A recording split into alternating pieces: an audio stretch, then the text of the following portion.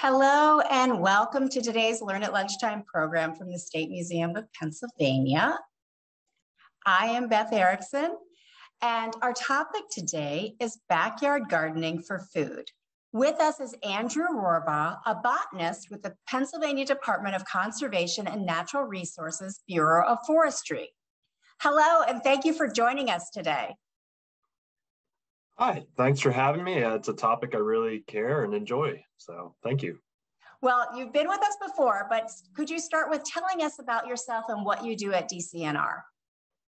So I'm actually an ecologist slash botanist with the Bureau of Forestry. And so most folks are aware of our sister bureau, state parks, because they've been to some of our state parks. But forestry actually has roughly 2.2 million acres of forest land for the public to enjoy, as well as lots of other natural resources to be protected, like species, timber production, and water protection.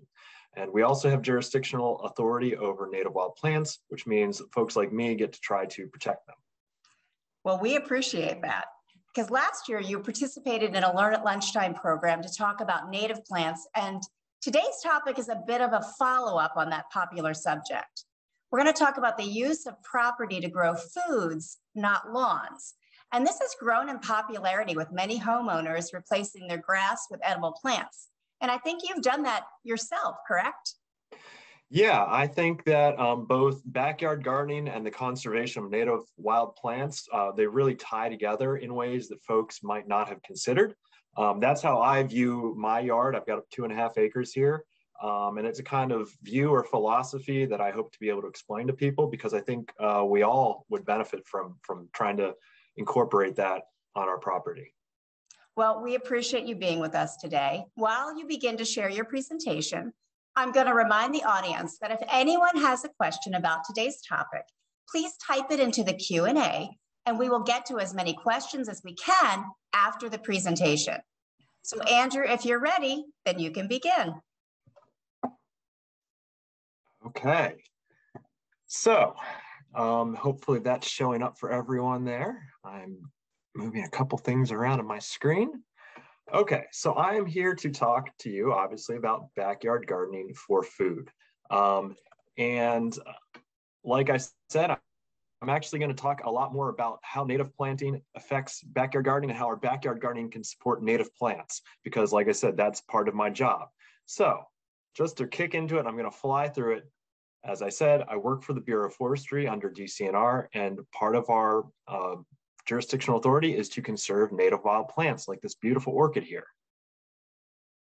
So what am I doing here? A lot of people are probably thinking, native wild plants, you can't eat them. So why are you trying to talk about gardening? And second of all, a lot of folks who might know me might be saying, Andrew, you're not an expert gardener. And I would absolutely agree with that. I'm not an expert gardener. I have learned a lot of this by failing, and I continue to learn by failing, but hopefully I can provide some tips for backyard gardeners. People can learn from some of my past mistakes. And I will say consistently through all this, I'm going to give some ideas and give some things that have worked for me or things to think about. There are so many resources online to look up nowadays. If you can just kind of Google the right words, that'll get you where you need to go. And finally, I cannot grow Brussels sprouts. So if someone can please tell me how to do that, that would be tremendously helpful for me as a backyard gardener.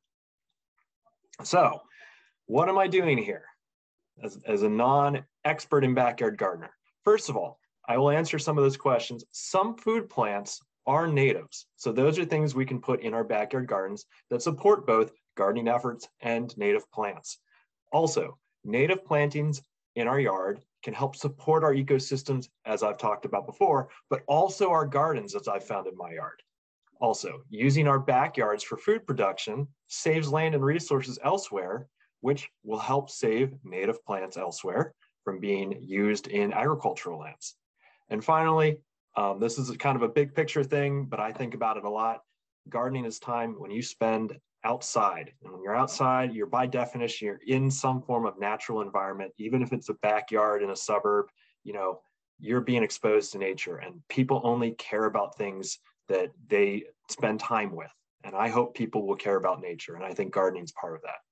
So I'm going to run through all this. I'm going to run through it super fast. I'll have my email at the end if anyone has any questions. I'm going to start off by just saying those native plants you can put in your yard, they are delicious. So this is, I'm not a photographer. You'll notice that by many of my pictures here, but this is a picture of a serviceberry. I have many serviceberries planted around my yard. I've circled the berries there. It's a terrible picture because I was trying to get a picture of the squirrel in my serviceberry, trying to eat the fruit. But I will recommend serviceberries all day and all night. I will expound the virtues of serviceberries. They are delicious. I do not know why, other than their likelihood of getting a rust fungus sometimes. They are delicious. In some years we have more rust fungus, some years less, but you know, we have to fight wildlife for them, which might not sound like a good thing if you're a backyard gardener, you're looking for food, but serviceberries are one of those things that I actually don't mind sharing with the wildlife, because I look out my window from right where I'm sitting right now at my computer, and I can see my serviceberry out there. And I like to bird. I'm not an expert on that either, but I like to see different birds in my yard, and I put out bird feeders to attract them, as many folks do.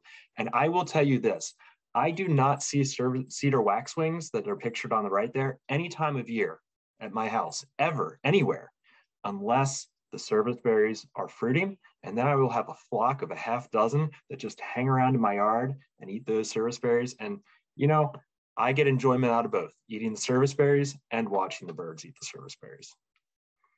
And as you can see, my family and friends, they enjoy, and my children enjoy getting into those trees and trying to compete with the wildlife for those berries themselves when they're ripe. And we eat enough for snacking during the season, and we also get some for freezing for muffins. So that's one thing of a native plant that you can use for backyard gardening. And my house, when I moved in, it's on the side of a mountain. It's surrounded by dry oak woodlands, not particularly good for gardening.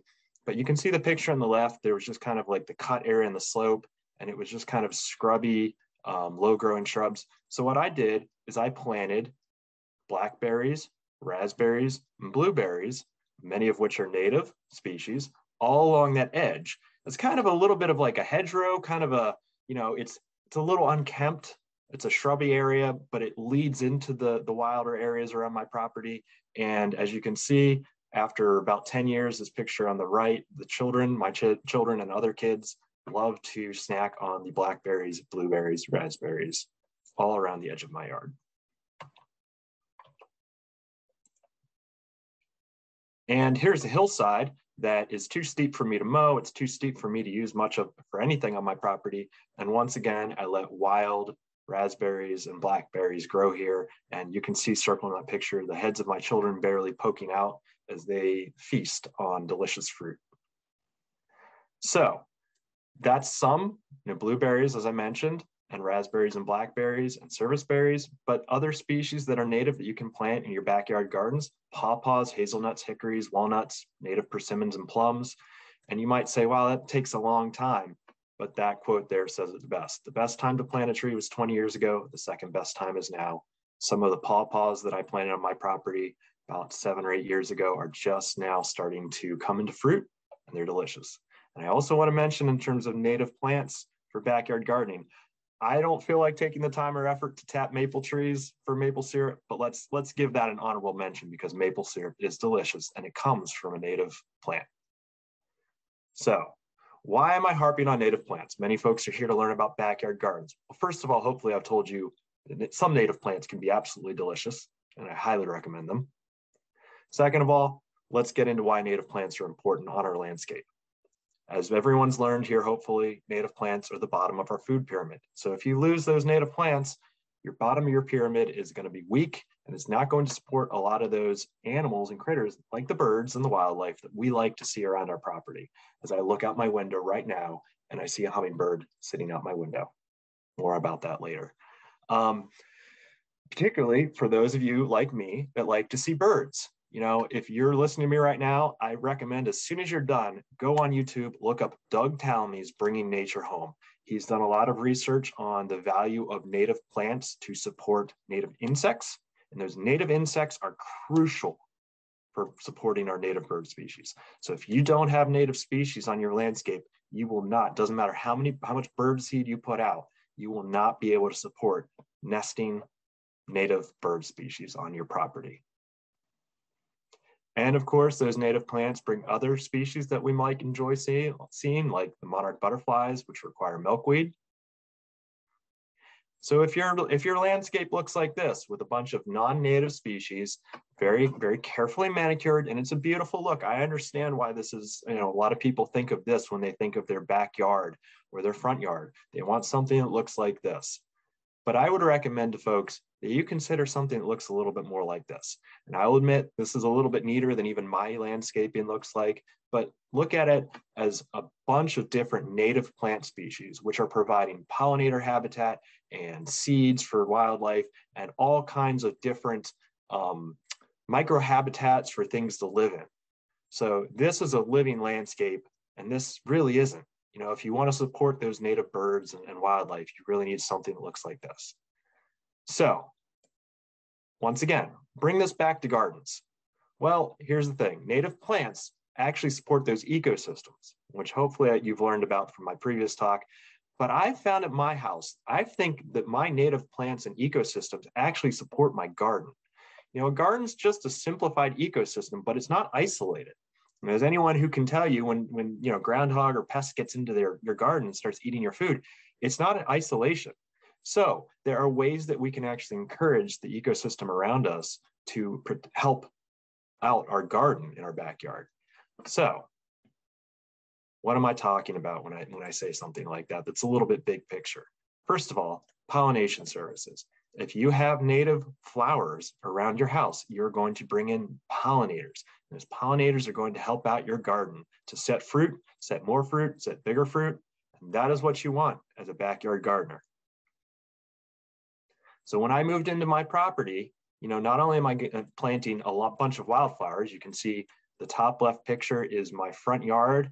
When I moved in, we really didn't have many wildflowers or anything like that. They pretty much just cut down the forest, built the house. So I spent the last, 10 years planting a bunch of different wildflower species, a diversity of wildflower species. And it can look a little messy at times, I'll be honest, as you can see from the picture on that right. That's from that corner right by my driveway there. But you see how I have so many more native wildflowers. Those native wildflowers bring in pollinators. They also bring in small wasps, which you might not want to hear that you're bringing in wasps to your yard. But when we first started gardening, I had a heck of a time with tomato hornworms just devastating my tomato plants. Once I started planting all these little wildflowers, I started bringing in bracconid wasps. Those bracconid wasps sip on the native wildflower nectar and pollen, and then they fly off to find things like the tomato hornworm to parasitize and lay their eggs on. So in the last, I would say 6-7 years, I haven't given a second thought to tomato hornworms because anytime I find one on my tomato plants, it's already been parasitized, as you can see on that bottom left picture, which is not my picture, but you can see that's a dead hornworm. Well, it's still living, but it's parasitized. It will die soon. And all those tiny bracconid wasps will hatch, fly to my wildflowers, get a little bit of pollen and nectar, and then seek and destroy more pests in my garden. And you might think, oh, gee, I don't know about wasps. If I plant something like the mountain mint on the left, I'm going to get a bunch of different wasp species, and that's not good. First of all, almost none of those wasps are interested in hurting you. But second of all, if you're worried about that, well, my boys saw that black wasp on the right there on that coneflower, and they kind of were like, oh, it's a big, scary wasp. Should we kill it? And I said, I don't know. Let's look it up. We looked it up, and I am not an entomologist. I'm not an insect expert. But when I looked it up, it turns out that wasp on the right is actually a wasp parasite. So it actually parasitizes other wasps. So not only have I brought in wasps to attack insects that are hurting my garden, but in case those wasps get out of hand, here's a wasp that helps control other wasps. So you can see how my landscaping and my backyard native plants are helping to protect my garden and also kind of create a cycle where things are controlling pests and being controlled in turn by natural cycles. Right outside my window, as I said, I have this beautiful native honeysuckle vine. It's a native. We do have some of them. I highly recommend them, but hummingbirds love to feed on them. Hummingbirds then go off to pollinate some of my other species in my garden, like my beans. I've seen them go after pollinating them. But I like to think about the lesson I learned looking out my window here. I used to see aphids all over this native honeysuckle at times of year. And I thought, man, I should go wash those off. They kind of look unattractive, or, maybe it's hurting the plant.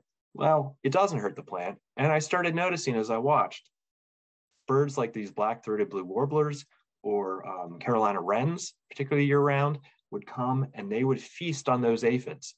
And then guess what? They're flying around my property. Here's a food source for them during one part of the year, and they will fly through my garden and eat aphids off my other plants. So birds can cause damage in your garden, but they can also be a source of pest control. So it's one of those things where it's not just a negative. If we're inviting some of these natural ecosystem processes into our garden, they can actually help.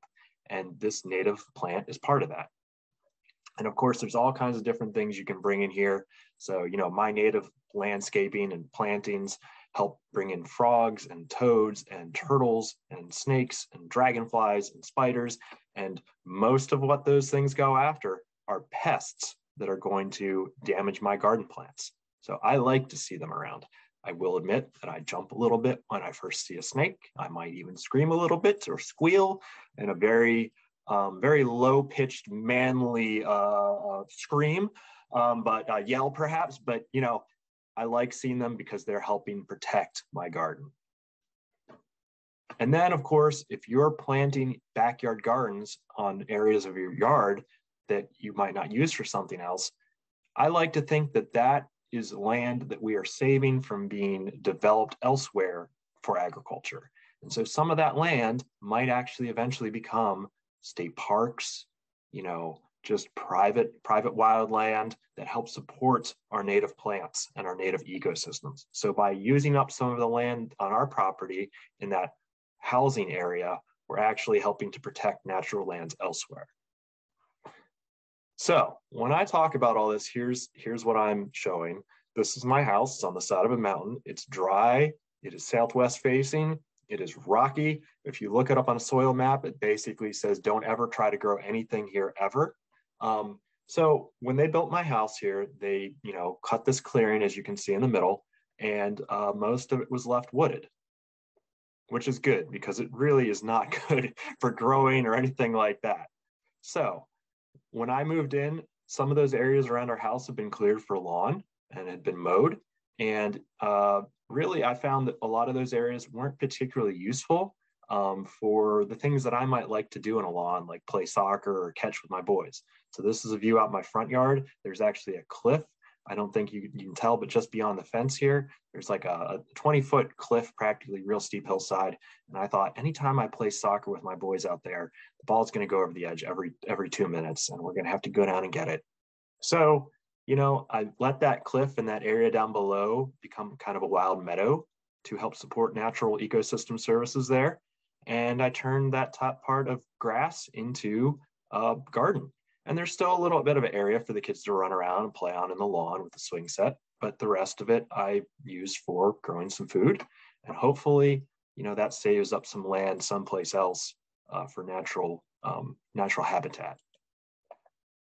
Here's a different picture looking down the other side of my driveway. This is also a very steep hillside. It doesn't look that way in these pictures, but these are very steep hillsides. This one's too short for us to really consider sledding with the boys. It was mowed when I got here. So we put some small little terrace rock walls on it, built first out of wood, but then I replaced them with rock because that is one thing I have a lot of living on the side of a mountain, and turned it into a gardening bed to save land elsewhere. And finally, why am I so passionate about all this with the intertwining of gardening, backyard, and native plants? Well, I think that the time I spend out gardening, it's like an excuse for me to get outside. And it gets my family outside, my kids, everyone, because we're doing little things in the garden here and there. And that excuse to get outside gets us out in nature, gets us fresh air, gets us a little bit of exercise that we wouldn't otherwise. And, I think that if you spend time with something, you start caring about it. And even if you're in a much tighter suburb, if you're spending time out in nature, you're going to be able to observe things while you're gardening that you wouldn't otherwise. You're going to care about what the weather's like, what that is doing to your local ecosystems in your garden.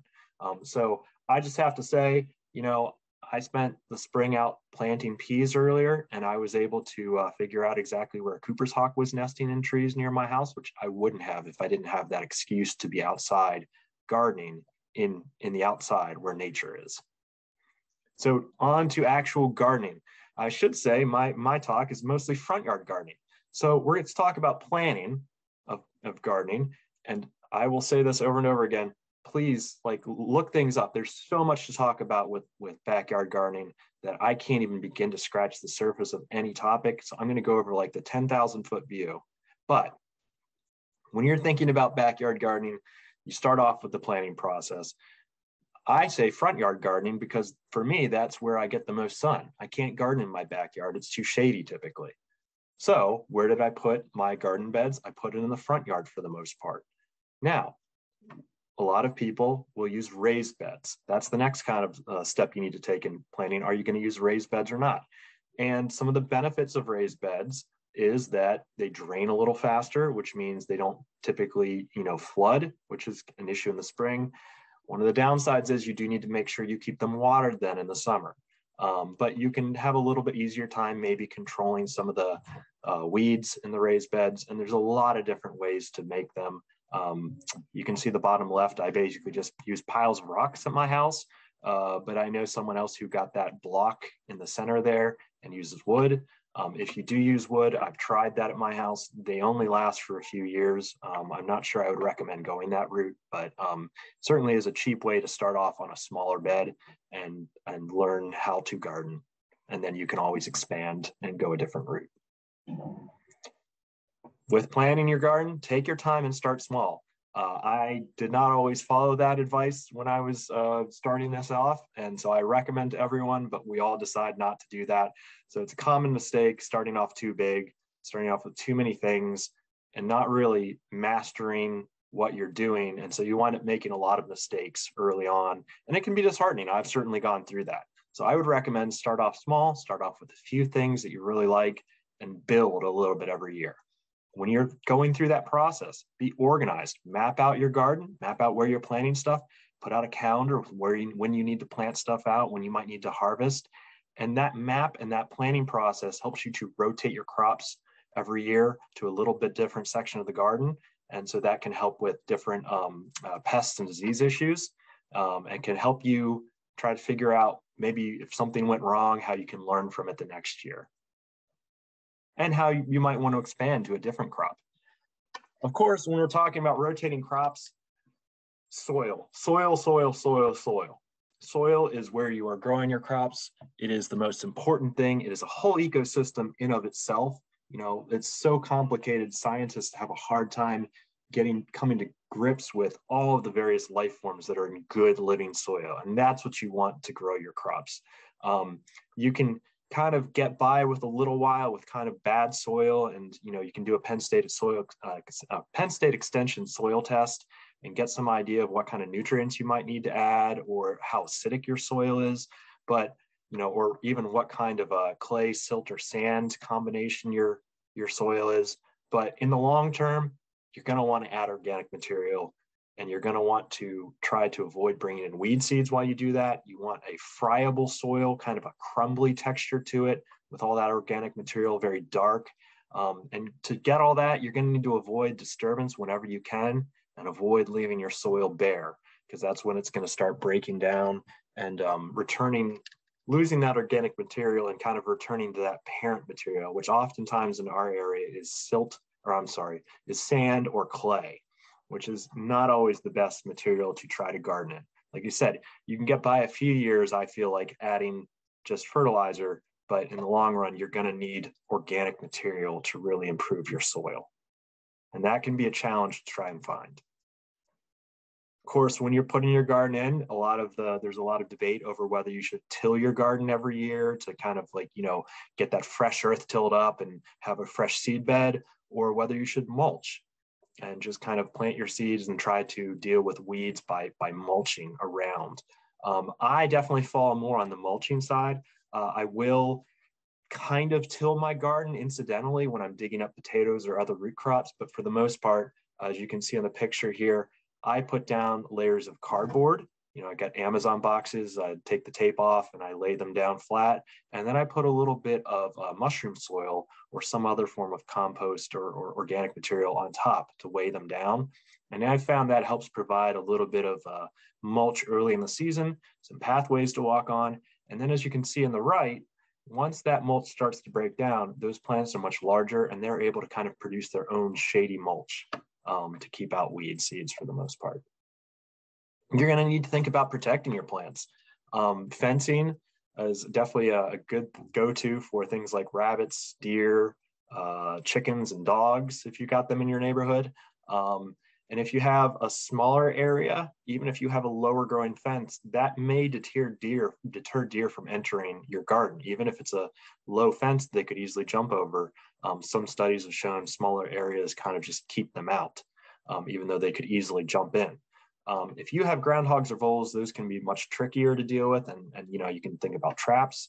If you got a lot of pest pressure, or even if you have things like rabbits or stuff like that, you might consider row covers, like pictured on the bottom right here, that can help protect a lot of particularly young plants early in the season. And you do have to think about whether you're going to use some kind of pesticides. I don't run a strictly organic operation here at my garden, if I dare call what I do an operation. But I use things like Bacillus thuringiensis, which is the BT, which impacts lepidopterans like butterflies and moths. When they feed on it and get it into their gut, it can kill them, which is what I want for things like cabbage loopers. But I do need to worry about things like monarch butterflies. I'm not going to spray those willy-nilly.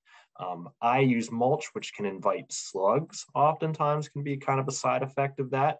As we've talked about ecosystems, nothing's ever in a vacuum. It's always kind of a cycle, a process of things impacting other things. So I use iron phosphate pellets, which help fertilize my garden and actually kill slugs, luckily. There's a whole bunch of other things to consider when you're looking at that. And I'm not going to try and tell anyone what to do or not to do. But yeah, there's a lot of research online that you can find. When you're thinking about starting your garden, are you going to start from seeds? Or are you going to start from transplants? Or are you going to start your own transplants from seeds inside? That'll give you a head start on the season. I've tried a variety of different ways to start seeds. This was an experiment from this year. I had my much larger trays on the left that have deeper soil. And I also tried just some old egg cartons with soil in them. And I found that worked for some species like lettuce, like shallower rooted species, but didn't work for some of the deeper rooted species that I tried it out on, like my broccoli and Brussels sprouts. So think about, different ways to do that. And you'll notice here I have it under a grow light with foil surrounding it to help reflect the light back on it. You could do this on a windowsill if you wanted, but I have cats and I found that, all my seedlings become expensive cat food. Then when you're planting your garden, here's a really key important part. What do you want to plant? Plan that out. And the obvious answer here is what you like to eat. And I would also say add some experimental things, because you never know, you might try something that would work out really well. So obviously we like to eat zucchini. Everyone grows too much zucchini, so we plant that in our garden. We are also planting green beans, but when we started having issues with Mexican bean beetles, we stopped growing those for a couple of years. And we tried to experiment with yard beans, I pictured on the bottom right there. It turns out we really loved the yard beans. And now after a couple of years break from green beans, we're able to plant those without any pest pressure really, and we can have both. And it turns out that was a really successful experiment. My wife's experiment with okra, not so much. I don't like okra. I don't know why anyone would. If you do, that's great. Plant okra in your garden, but that was a failed experiment here. So you've gotten all your planning out of your way for your garden. And like I said, I know this is just a 10,000 foot view, but let's look at some of those things to think about as the season starts. You've gotten seedlings growing, you've gotten seeds started in your garden, you're planning out things, and you're going to start in late March, or in this year, it seemed like early to mid-April, with those cool season crops like your broccolis, kales, other brassicas, your lettuce, spinach, your leaf crops, peas, all those things that are wonderful spring crops. You don't want to start those too late because they will be negatively affected by the summer's heat. Then as the season progresses and you start getting around to now, mid-May, we start getting past our frost date, which you can look up online. You start thinking about putting out those warm season crops. Hopefully, if you've had your calendar, you started those as seed transplants a few weeks earlier to a month earlier because you've had that on a calendar, which is one thing I do. But that's when you start planning out things like tomato, peppers, eggplants, beans, all your different cucurbits. If you want corn, which I have not had much success with in my garden, but I'm actually going to try another experiment this year and see if I can fail in a new and different way and learn from that. And then as the season progresses, you're going to amble through your garden. This is something that I tell people all the time when they talk about gardening. Take 15 minutes, a half hour every couple of nights and go out and walk through your garden and really look at stuff. Do a little bit of weeding, fill up empty spaces with mulch or new plants. Look for pests, harvest anything needs harvested, because I'll admit the first couple of years I planted a garden, you don't pay attention to it for a week, maybe a week and a half, and all of a sudden you have hours of work backlogged. And it's a pain. It gets to be like, oh, I could be doing anything else with this time. Whereas for me, taking 15, 20 minutes in an evening, a half hour in the evening, and going out and spending that time in nature, it's really enjoyable. It's only when it becomes a huge chunk of time that it kind of becomes a slog, and you start hurting because you've been like bent over weeding stuff. So that's another tip that I found, and I hopefully folks can learn from my mistakes. So then in the late season, we've gone through the garden, you've eaten all this fresh stuff out of your garden, but you might have extra. Of course, you can always give it away to friends, unless it's zucchini. You can never give those away because we all grow too much zucchini. But you look at ways to store the food you've grown. So we dry our beans and dried hot peppers. We can use a small corner of our basement for a root cellar type arrangement where we try to keep it cool. We put potatoes and our pumpkins and squash back there. You can freeze a bunch of stuff. We found that we really enjoyed freezing our beets and edamame. If you don't know what edamame is, it's just a fancy word for soybeans. And I cannot recommend edamame enough, because even my niece, when she went through a picky phase of eating, she could not get enough edamame. And if you can get a 4 or 5 year old to eat their veggies, I think it's a winner. Speaking about freezing things, a new experiment we tried this year was taking eggplant. We didn't know how to preserve. We had so much eggplant that year, we couldn't even give it all away. So my wife decided that when she made eggplant parm for dinner one night, she'd just do twice the work. The mess seemed about the same, to be honest, but more credit to her because she did all the work cooking it. And she would make 2 pans of eggplant Parmesan. And we actually froze some of those, and we were like, we'll see how this goes. They were delicious this winter. They were my favorite thing to pull out of our freezer all winter, because not only were they delicious, but they were so easy to just pop in the oven and eat. So you learn things like that every year, even with preserving food and storing it. And of course, canning. My wife does so much work canning. She really enjoys it. A ton of credit goes to her for the success of our garden, such as it is. Like I said, we've had more than our fair share of failures, but all the canning and a lot of the food preservation work she really enjoys. And I can't speak highly enough of her efforts. But when you're looking at canning, there's a lot of resources out there about how to do it, but you're looking at canned tomatoes, sauces, salsas, hot peppers, canned green beans. Not zucchini though. We've tried that. I don't know how to preserve zucchini. If anyone has any ideas, let me know. Or if you know how to grow Brussels sprouts, well, I can't master that one either. And then of course in the late season, you're gonna take some last walks through your garden. You're gonna compost or chop and drop any leftover plant material on your garden to help cover that soil. Composting is probably best to help deal with some disease and pest issues. But if you can't, like I said, just leaving it to cover the soil is great. That's late season in the fall, and I shouldn't say late season, but September or whatnot is when you're going to start thinking about planting your garlic actually for the next year. And when you're looking through your garden, you're going to try to mulch your soil to keep that covered over the winter and protect your nutrients, protect that ecosystem that lives in your soil and helps your plants. Or you can add a cover crop. Like down here in this bottom left picture, you can see my boys putting a mulch across one of our garden beds, and right above them you can actually see a winter wheat cover crop growing in that bed, and that bed looks great this spring. And then on the right hand picture you can see hairy vetch is another cover crop that you can plant on some of those beds. So I'm running out of time here. And like I said, I know I've barely scratched the surface for backyard gardening, but I just wanted to leave folks with this. I've done this for 10 years. I have failed so much. And it used to really frustrate me and bother me because you put effort into something, you care about something, and you fail.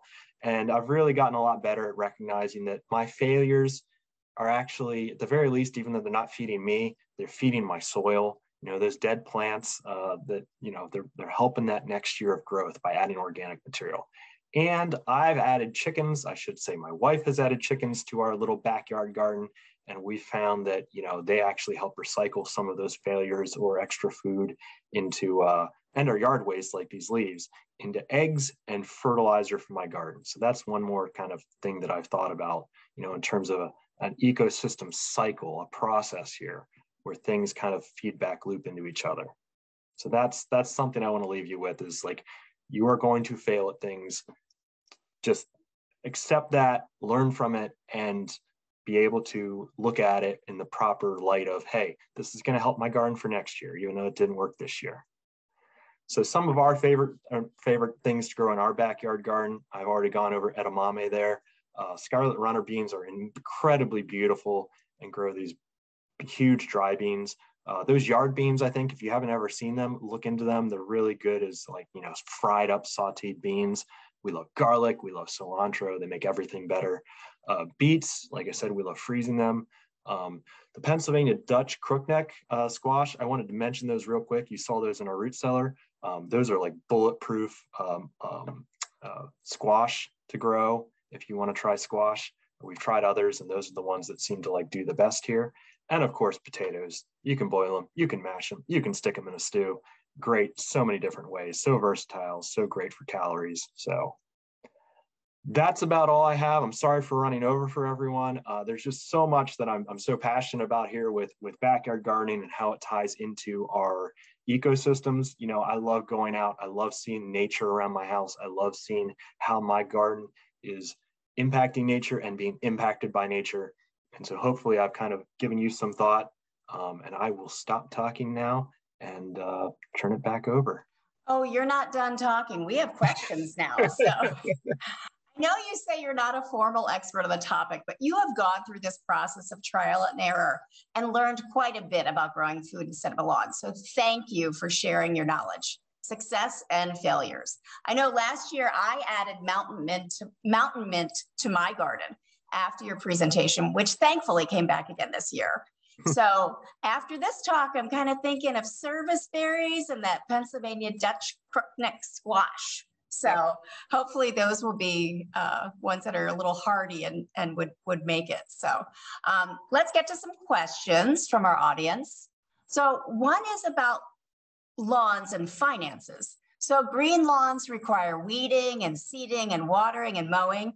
Have you noticed a financial savings by removing the green grass lawn and replacing it with plants for food? I am not one of those folks that takes great care of their lawn, much to my neighbor's probably disappointment. So I can't really say that it saved me that much money in terms of lawn care, because I really don't do much of it. Like I said, I will admit that. I'm sorry if any of my neighbors are listening. But for the general person who might be very into the green lawn, you would estimate that there'd be quite a bit of savings? I was going to say, I'm not sure exactly what people are paying out there to have fertilizer and herbicides applied to their yard, their whole yard. But, I would much rather spend the time and money on my garden and my native plants that I can really see a benefit from for the nature around my house and for my table, my kitchen table. I appreciate those things a lot more than I do the aesthetic of a green lawn. And I think financially, that's kind of a secondary thought for me, but it might help people's wallet. I can't, it's certainly, my wife likes to go to the farmer's market and get fresh veggies, and they're expensive. They're really expensive. So growing them ourselves is, I don't know how that exactly lines up, but I know it can't be any more expensive than getting them locally. No offense to the local farmers, they're doing their best too. And we support them a lot with the stuff that we fail with, like Brussels sprouts. There you go. There you go.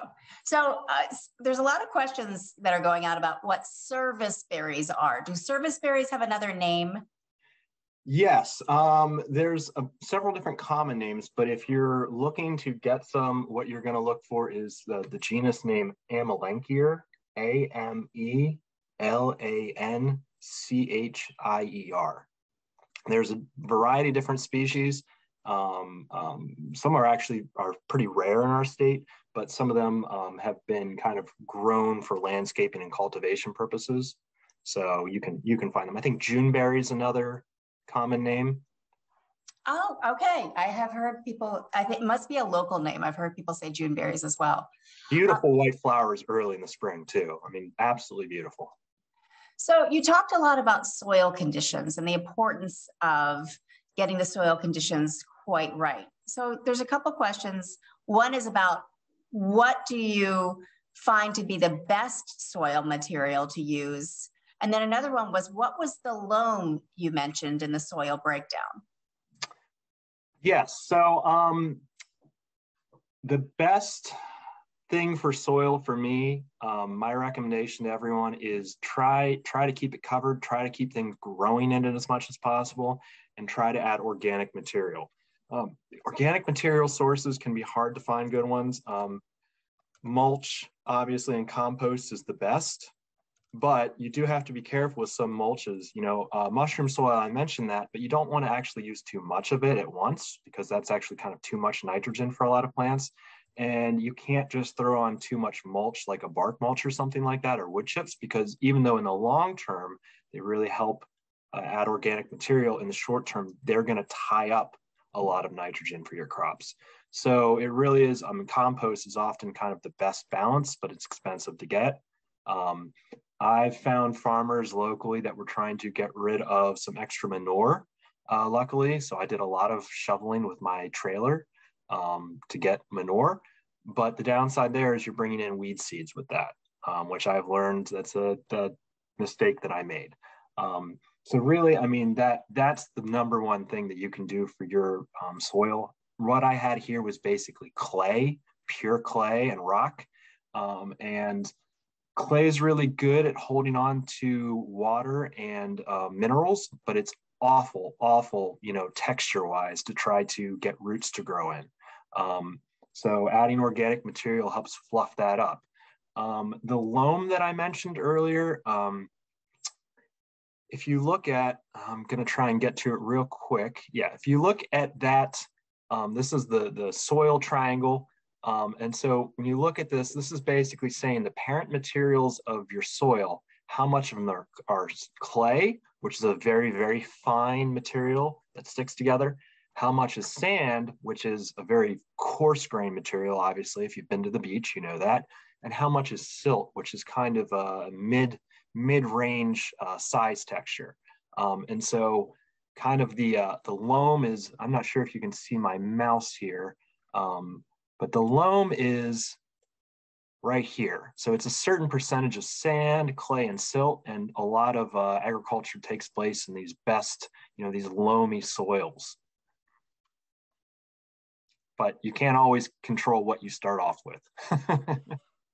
But you can figure out how to work with it, I suppose. And oftentimes adding organic material is the best thing you can do. Well, what equipment do you use in the garden for mulching and such? I actually tend to, like I said, for mulching around my garden, I have shovels. One of my favorite tools is a little thing called a hori knife. It's almost like a very knife-like spade because you can dig small holes into the garden to plant stuff, or you can get under weed roots and, you know, pry most of those out, or you can cut things off at the surface if you need to with the side of it, which is kind of sharp. I actually don't use shovels oftentimes in my garden. When I'm digging my potatoes and stuff, I have tried to use a pitchfork in the past. Unfortunately, I found that my pitchfork is not strong enough to do that reliably, and I've broken a pitchfork recently, my favorite pitchfork. So I actually am going to be upgrading to a broad fork to dig up my potatoes this year. But my pitchfork is probably one of my favorite tools around the yard because I found that helps me to dig mulch really easily. and mushroom soil and a bunch of other stuff and spread it very easily. And my mom actually tried to use it when we were mulching at her house the other week. And she looked at me and she goes, "This is why you've used a pitchfork all these years when you're mulching our house? This is so much nicer than a shovel. Why haven't I ever tried this?" I was like, "I don't know. I've told you guys for years to try a pitchfork." It's that trial and error again, exactly. Yeah. That works. Well, we have a question about broccoli pests. Have you had to deal with insect infestation with broccoli, and what's the best way to address that? Far, far, far too many. I love broccoli. My family loves it. My boys love it. And it is one thing that I am still trying to figure out how to reliably grow. It gets hit with so many pests, cabbage loopers, those little cabbage white butterflies. That's the primary one that we've dealt with. I have found that is the one that I will definitely use, that Bacillus thuringiensis spray, the BT. It's a little bacteria that attacks butterflies and moths when they ingest it into their system. So I will spray that on my broccoli to try to keep down the infestations of cabbage loopers. I have tried row covers early in the season to protect my broccoli from the eggs being laid. I've had mixed results with that. And last year I had my first whitefly infestation on my broccoli, which I'd never had before. So I'm trying to figure out how to cope with them. We always get broccoli at our house. We just never quite get as much as I'd like. I'd really like enough to freeze a ton of broccoli for the winter. We get enough for fresh eating, but not nearly as much as we'd like. So that's something that I'm still failing and learning about. Well, it's a part of the process.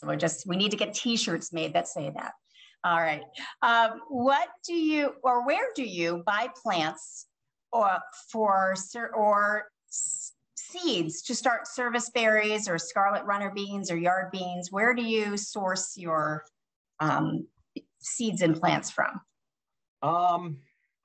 It varies a lot.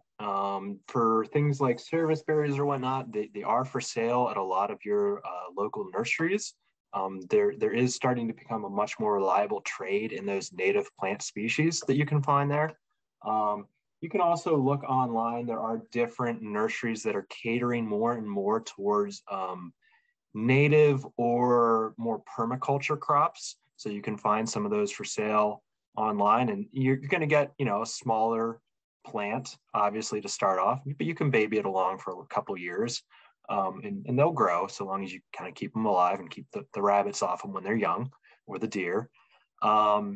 And in terms of things like seeds, there are so many different places online that you can order seeds. And honestly, for me, Seed Savers is a favorite of mine.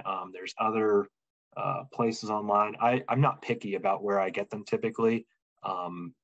Simply because you never know. In the last couple of years with the pandemic and everyone trying backyard gardening a little bit, there were definitely, places at times when I was going 2, 3, 4 different places to try and get seeds that were still, in stock for different things. Well, we have a couple questions about the types of plants. So one is a question about a fussy neighborhood that prefers aesthetically pleasing plants. So is there any type of food plants that would work there? And then also for somebody who's living in a small patio and needs to kind of do container gardening. So what would you recommend for those two people? First of all, for the native plantings, I would say if you're careful, most of our native plants can be used in a little bit more of perhaps that, aesthetic look that most HOAs might be looking for, perhaps, or fussy neighbors. You just have to, think about where you're planting these and how you're planting them. Two things that I've discovered in my time using native plants in my garden is you need to consider which species are going to spread by rhizomes underground, because it's very easy and quick to go from one plant growing exactly where you want it to a tangled jungle of different plants. And the other thing that I would tell people to consider is the size and height of the plants. So I have planted tall goldenrod in different places in my yard and landscaping. And in some places that's a good thing. And in some places it was a mistake, because not only does it spread by rhizomes and kind of become a little bit more out of control than what probably some people would want, but it's very tall. And some of these tall plants are prone to flopping over, which makes them look messy. You can actually find there are some good resources online for some of this under cues to care. If you're looking up like native landscaping, you can find ways that to indicate to your neighbors that maybe this isn't the Japanese barberry or butterfly bush that they're used to, but it's something that is a valuable plant that is being cared for. And in terms of container gardening, I can't add too much for that because I am not very good at container gardening. I have tried, and simply because of my own life, my field season is this time of year. I'm always very busy. I have small children that we're always running around with. I found that containers can be a little bit too finicky for me in terms of watering regularly and keeping them happy. I do grow, I'm not very good at growing herbs either. I'm not very good at growing a lot of things, to be honest, but I'm not very good at growing herbs. And so those are oftentimes we've had them in the garden. We've tried them in containers and those have not worked well, but I found cilantro. I really like growing in containers because they just are amazing for so many different, Mexican dishes, add so much zest to those dishes. And I can start them out early. They're a cool season plant, so they don't like the heat of summer, so that I can kind of move them around and try and baby them into shade or cooler areas. So that's one thought, but I'm not very good with container plants, I'll be honest. I'm sure if we talk to you in 5 years, you will have mastered the container plants. Give me 10. Give me 10. Okay. Let my children go to college or wherever they're going when they're 18. And then I might have a little bit more time and attention for the container plants to baby them along. Well, that is a great transition to our last question, which is what can the kids do to help in the garden? So they're asking for a 4-year-old who would like to be involved in a garden. What can they do? That is something that as a parent, I can very easily get frustrated when I'm taking my kids into the garden and they're trampling all over the seedlings I've grown for the last 4 weeks and taking a lot of time to plant out, and they just trample through them. So I oftentimes have to take a deep breath and step back. I'm not always very good at that, as my wife will attest to, and my children will probably attest to. But I found that there's a lot of chores that in the garden, activities in the garden, that they actually really enjoy being a part of. If we're planting seedlings, I try to just make sure I have some extras. I try to figure out, okay, they like digging. I have 2 little boys. They love digging holes. So it's like, you know what? I'm going to teach you guys how to space out these holes, and I'm going to give you that instruction, and I'm going to let you go nuts with that. And maybe I don't want them handling the seedlings because they're not quite careful enough with them, but I can let them dig. You saw the picture I had of them, helping spread some of that compost. They're digging in the soil. They love that. My boys, it's a ritual now. Every year we go out when it's potato and sweet potato harvesting time. And I do all the hard work of digging the soil and turning it over, which I like the exercise for the most part, as much as anyone likes any exercise, but it's good for me. And my boys, it's like a little treasure hunt. They sit there and like dig through the soil and pounce on any potatoes they find. And of course, harvesting stuff is always fun for kids. They eat half of what they harvest, but to be honest, so do I. So those are some of the things that I found. I haven't quite gotten mine into picking cabbage looper stuff off broccoli yet, but I try to avoid that myself if I can help it. Yeah, I would stick with your kids on that. I don't think I'd be helping you with that project either. Well, I want to thank our audience today for your questions. If you want to explore more about this topic or other topics related to Pennsylvania, visit the Pennsylvania Department of Conservation and Natural Resources or the State Museum of Pennsylvania's website. The links are in the chat box along with an email contact for Andrew and some other resources. Thank you, Andrew, for being a part of this program today. And before we go, would you remind us again why this topic is so important to you? Wow, that's a huge topic. But I thought about it a little bit earlier, and there's an Aldo Leopold quote, which is, "One of the penalties of an ecological education is that one lives alone in a world of wounds. Much of the damage inflicted on the land is quite invisible to laymen." And the more and more I've learned about our ecosystems, the more and more I see a lot of small issues. And looking at my own backyard, I see a way that I can help my local ecosystem function. And I see a way that I can help produce some of my own food. And that kind of, I think I got into growing the food kind of as a way to, avoid society, maybe, be self-sufficient or self-reliant. But more and more, I see it as playing a role with our society as a whole, and that I'm doing some of this on my own to help save land elsewhere. And I'm doing it in a way that helps the local ecosystem grow, and that I can enjoy watching all those connections between my food and the landscaping and the native plants and nature. So that's, I think, why I'm so passionate about it, is just growing and watching those things grow together. That was very well said. Thank you again. We hope that our audience will join us again for more Learn at Lunchtime programs. Visit our website for program information and to sign up. Today's program was recorded and will be available on the PHMC YouTube page. Goodbye.